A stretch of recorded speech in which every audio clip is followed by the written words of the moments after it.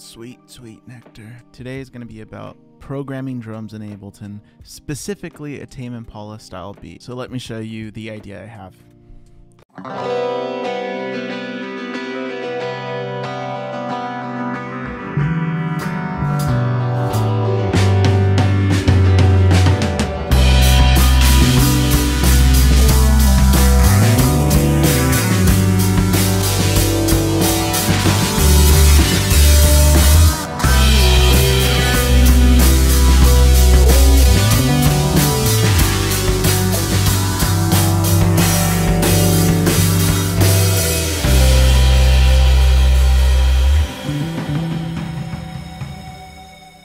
So let's go ahead and dive in here and reprogram that entire drum beat, but we're going to be doing it using something called Steven Slate Drums. You could actually download their default kit for free, which is like an alternative rock style kit. So this is going to just be more focused on programming the patterns. So let's start with this beginning part.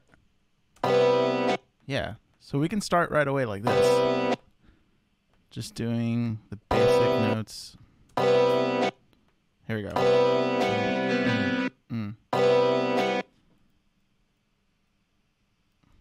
Wait, is this right? Let's see.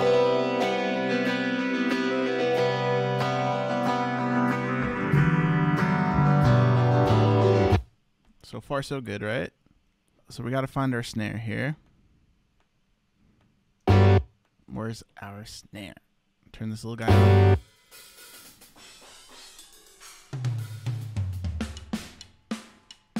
There we go.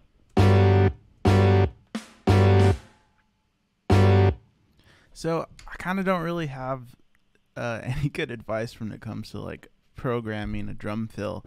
But if you're not a drummer, my advice to you would be to just start wrapping your head around playing drums. And honestly, the best way is air drumming. Like you could just air drum anything at any time and you could be very accurate with it when you're just hi-hat, snare, kick. My drum programming skills greatly increased once I actually started playing drums myself. I really had to like force myself to learn how to play and beat in time and get everything down perfectly. So it really helped. So we're going to start with this drum fill.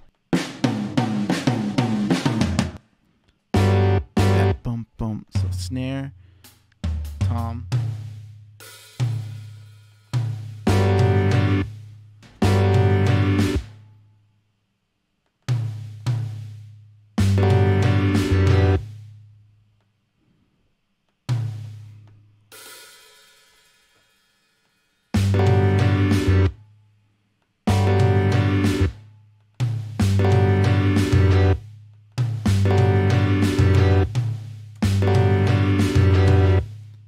hey, we're getting closer.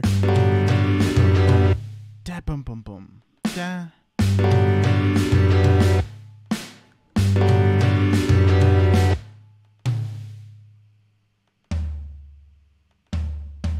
It's a little bit of a guessing game here, right? Because I have an idea of like where it should go, but once I listen to it, then I know if I'm right or wrong.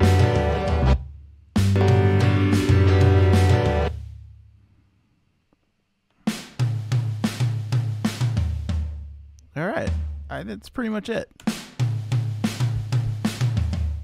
Psh, that works for me. That sounds close to what we did here. Let's start this next section now. So here's our fill. Let's try to be organized here. I'm sorry if this video is very unorganized. It's a little chaotic because I was trying to wrap my head around how would I do a video about drum programming, because I'm kind of like always learning myself. Let's go to eighth notes so it's a little bit easier to see. Go back to our kick. Okay. Always find the downbeat, right? So here it is here.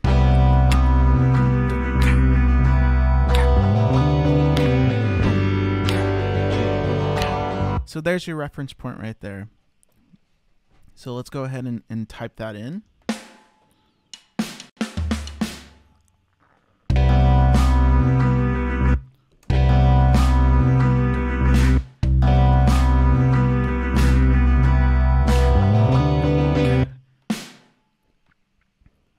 guys, do you see what I'm doing here? That downbeat is always there. Any idea, any song.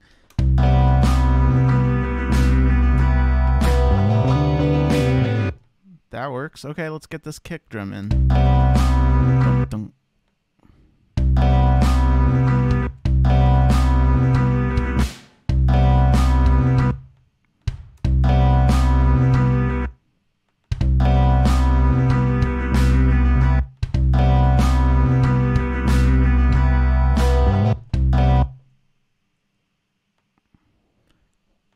Sometimes when your beat is somewhat repetitive, you can just copy paste.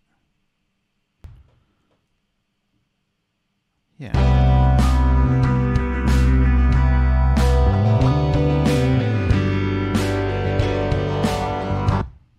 Let's find our hi-hat.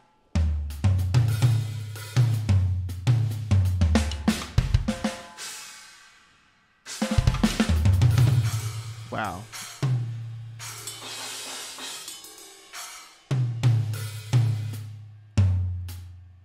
All right, I think that's it.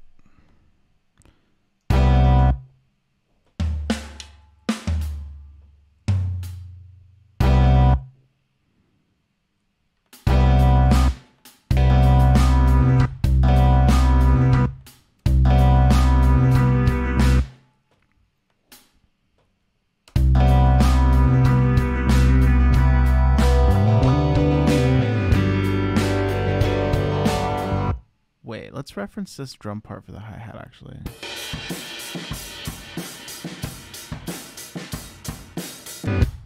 I might have not done that right. Yeah, let's add this variation here. So these hi-hat parts, it's more of like we got to add in let's see.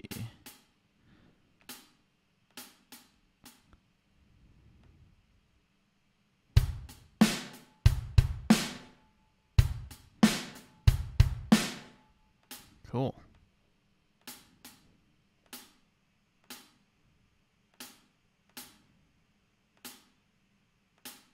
Yeah, so I'm just taking down the dynamics on every other one, and it kind of creates that pattern of when you're actually playing the hi-hat. Gives it a bit of a groove.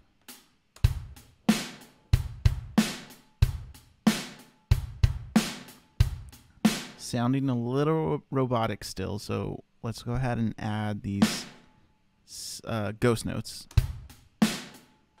Let's see. We got that. That works. It's not very loud though.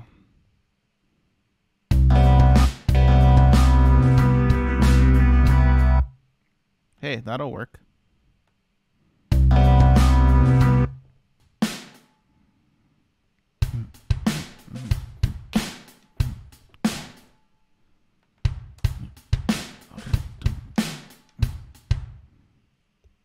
Yeah, we're gonna keep doing this. Yep.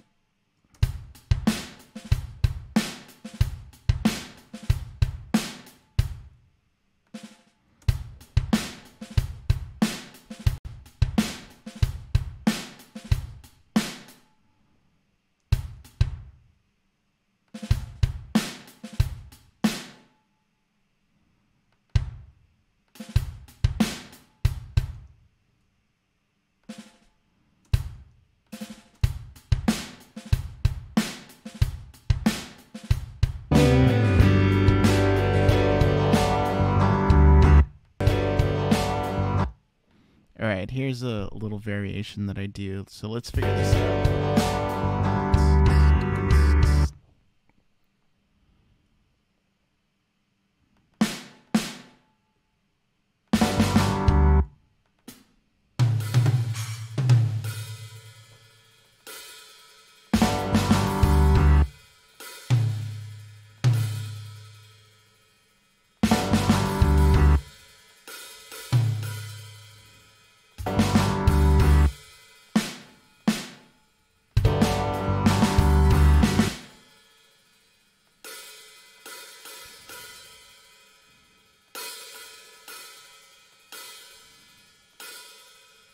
Okay, so you can see what I did here. I just lined up the kick and the hi-hat part to go together, and then have these snare hits right before.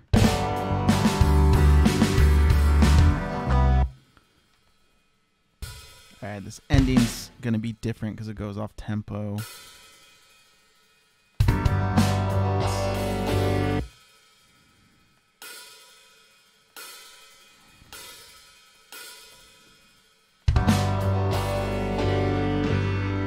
I'm gonna, okay, since it goes off the tempo a little bit, I believe. Let me see. I'm just gonna place every hi-hat with every strum that I hear. So kind of in time.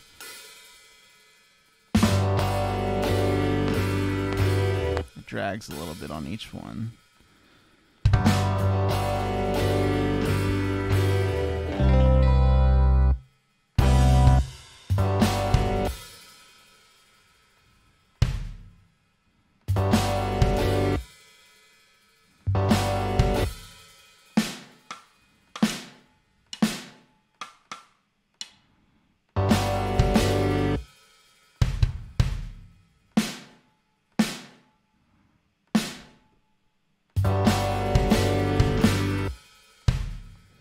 So I'm gonna have to like improvise a bit and just like drag these tracks off the grid so they're a little bit, they sound a bit more like they're just slowing down naturally.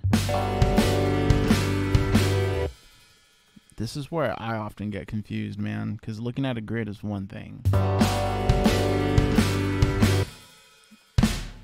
Drag.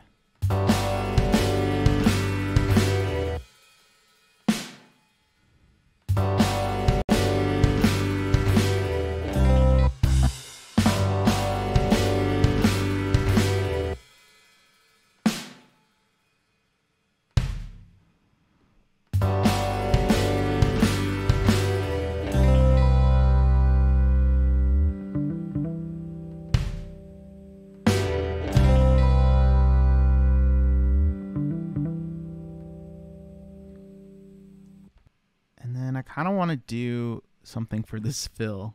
It might be kind of fun. Let's see. I'm going to duplicate this entire thing I just did, but I'm just going to keep the fill here. And we're going to go ahead and apply a flanger.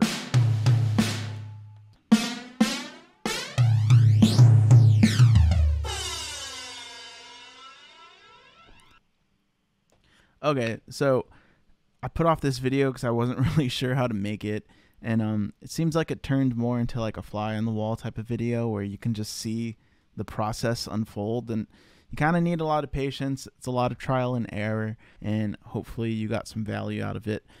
Anyways, till next time.